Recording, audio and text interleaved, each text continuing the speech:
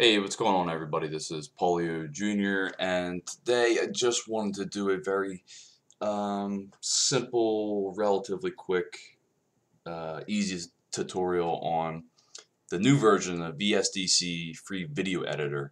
Now, this video editor is more of a package than just the individual editing program. Here's the link up here, and here's the download option. Once that is finished downloading, I'm just going to close it out because I have it installed. Once it is finished downloading, install it obviously, and you're going to see a window just like this. They've definitely made things a lot more simpler with this. So this is the screen that you would get right here. If you want to upgrade to Pro, there are a couple pros to having the Pro VSDC, but we're just not going to get into that right now. Using the video editing option is really why I downloaded this program, and I can do pretty much anything I want in there without having to activate it. So as a package, it has a lot of stuff. So where you see my mouse at right now, you cannot use this unless you have Pro, but everything else you can use. So you just can't use video stabilization, which is, who cares? You can do video converter, which allows you to import. I'll just show you real quick. It allows you to import files into here and then change them over to any other format that you want, or you can also burn them as a DVD disc as well, which is pretty cool. So once you put your file into here, we'll do something simple, something small. I have it to DVD. So I would convert it to I can convert it to DVD, to MPEG, to something that would be playable on the iPhone, iPad, something easy for anything on the web. So typically you would do it for YouTube, or if I really wanted to, which is kind of cool, I can convert it to a GIF or GIF, whatever the hell you call it, where it's basically just going to be essentially an image file, but with no audio. It's image file with no audio, obviously, but it'll play the whole scene through. So you would go to export and convert all this stuff. So fun thing to play around with. So now let's go over. So next thing you can obviously do, or not obviously do, but you can do a video capture where you're just using your webcam. You can probably see the top of my head, maybe. There you go. And all the glorious combing I've done with it. You can This is fucking weird. Just looking at my head. Look at the fan. So this is obviously where you would just use your webcam. So unless you have another kind of video recording device that you can use, that's all this really is. So as long as you have the driver installed for your webcam, you can use this instead of using the manufacturer's software. Close that out. Screen capture, pretty cool. Very easy, very simple to use. All the defaults are actually pretty set up for you to work, and you basically just go in to start recording. Adjust different things as you need them to. I had to do that in order to not have this static in the background for when I was using my microphone. So, but this is another free screen recording program. It's very simple. It's very easy, but there are not a lot of advanced settings in here. But it does work as just that very simple tool of recording your screen with your voice. Next option, voice recorder. Obviously, that's self-explanatory. Record your voice, record whatever you're doing, and then convert it to any kind of format that you so desire. Very easy stuff. You can change the quality, change the device that you're using, and all that good stuff. Okay. Disk burner you can use to burn data disks. So this is where you would just pop in a DVD, whatever, a dual layer, it doesn't matter. Throw in some files in here, burn the disk. If it's a rewritable, you can erase the whole disk. Doesn't matter if it's a CD or a DVD. And then the YouTube uploader, I believe you would have to obviously sign in here. So whatever. So you would sign in, get your file, and you can upload directly from here. I don't really personally use that. But let's get into what I really wanted to show you. That's just all there as bonus features. So we're going to create a new project. We'll call it Project 1. You can fill in all this information as needed. And the one really cool thing that they did with VSDC was add 4K conversion, which is freaking awesome. So this was the highest it went to before. I like 16:9 ratio better than the 4:3 ratio. And if somebody has a monitor or TV that can view 4K, and you have a video card that you can view 4K, that you can view 4K as well without all that buffering and lag, then it's a pretty cool feature. So, but I'm just going to do full HD and go to finish. Alright, what the frick am I doing? Full HD. Thought this was a blank project. Okay, finish.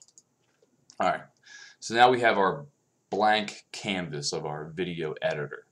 And very simply, to add an individual file, you would use this pane down here and click on that little camera roll there. And we're just going to add a very simple file. You can decide the position where you want it, but just click OK. You'll be OK. And there's our file. That's how it is. If you want to just go directly from that and export it. So we're going to go through some very simple things that VSDC has to offer.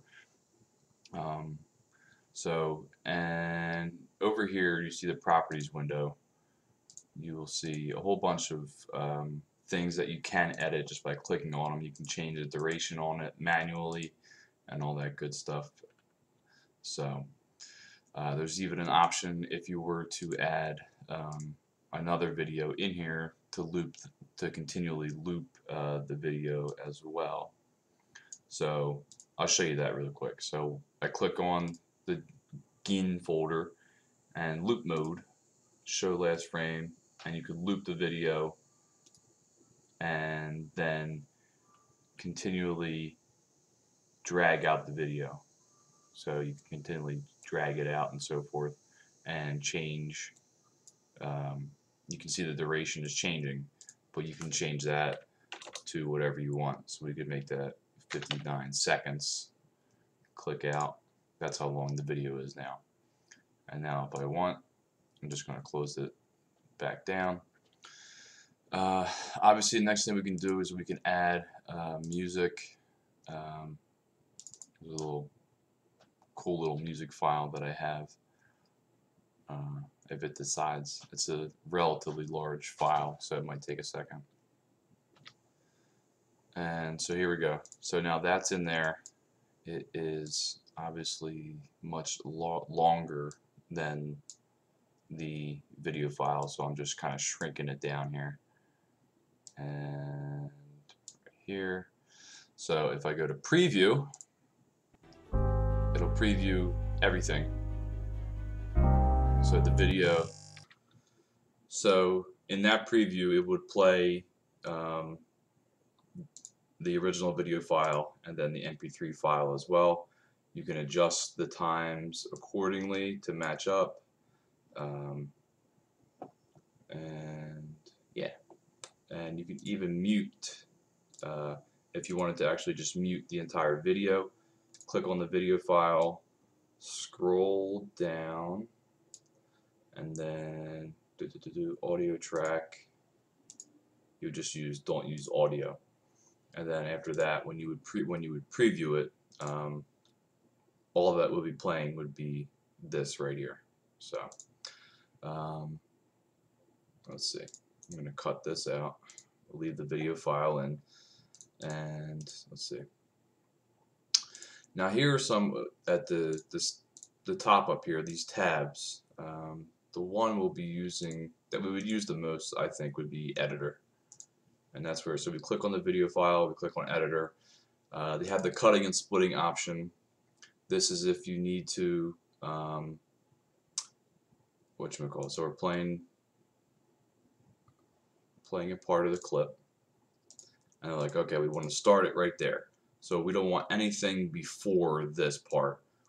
We would drag that cursor over there and then cut that whole region out. So now it just starts at here as where before it started at where his eyes were. Another cool thing is when you're in the cutting and splitting, you can take a screenshot, which is actually very difficult to do unless you're using a program. So all you do is click this, it just goes into your pictures, and now we're going to apply our changes. You click yes, it changes the whole duration of the video, and then we're going to look at video effects, and I'll just show you some really simple, easy. It's all very simple, very easy to use. So video effects over here, special effects. We'll do aging TV, or we'll do smoke. We'll do smoke, whatever.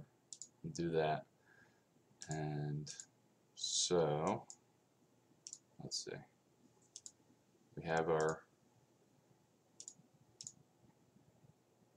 and you can see it's already showing up right here. Click preview. And even though my rendering's a little bit slow right now, because I'm doing quite a few things, you'll see that it has that smoke feature, which is pretty cool. You can also, so I'm going to undo that, edit, undo, and let's see, clicking on, and then we're going to go to video effects, just show you one more little cool one. You can do TV, aging TV, okay, that's fine, and then we can preview everything. So kind of looks, you kind of see these in some of the videos where they have this this busted up TV feeling to it. But I'm going to edit and undo that as well. So these are just some cool little video effects that you can add. And then if you have other videos in here, you can do transitions as well. These are all the quick styles. You can change it to anything you want. It's really cool. It's and it's cool that it's free. So yeah, so that's all pretty simple stuff here. We can change the, make it upside down, whatever the hell we want there. We can add a counter to it, which is actually interesting, and I've never really seen the use for this for me personally. But if we go to preview, we'll see a little counter up there and where the video is at. Close that out, edit, undo, undoing, rotate, rotate, rotate, undoing, all that. So we're back to our original video here in the editing section, and audio effects. So these I haven't really messed with too much, and I think you actually would have to have an audio file in here to do it. But those I haven't really played with too much, and for me, I don't really need to mess with the audio. So, yeah. So let's just go back to edit.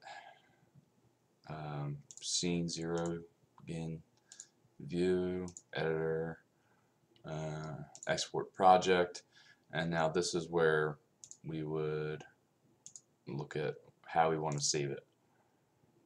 So I'm going to do PC over here, all profiles, and I would typically do, let's do AVI, and then do highest quality is what I would do. And it shows you the pixels that it's going to be in. If you did initially put it as 4K, then it would do that. And so once you have your format decided, you would just go to conversion and click start conversion, and then there would be your file in any kind of format that you wanted and any kind of quality that you wanted. The biggest thing here, and I mean, it's like Movie Maker was really good, but it was like too simple. There's a lot of really excellent benefits to this properties window over here and in what you can do. VSDC has an excellent forum or whatever, frequently asked questions, even on their own YouTube channel, where they show you how to make copies of yourself. I mean, you can do things like put videos next to each other and play them at the same time. I'll show you that real quick. It was literally just that. Okay. So if I did it like that, I'm just grabbing the video and making it however I want. These two videos, when I click preview, they'd play at the same time. You might have two different audios. Well, you'll have the audios of where they're at, but that's how you would do that. And then after that, I think we are pretty good to go. Okay, here we go. Here's our audio effects.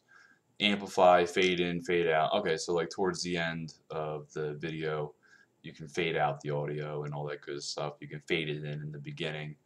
I actually did use the reverse one, and it was just weird because it played the whole video in reverse in Japanese for me, and it was just really strange.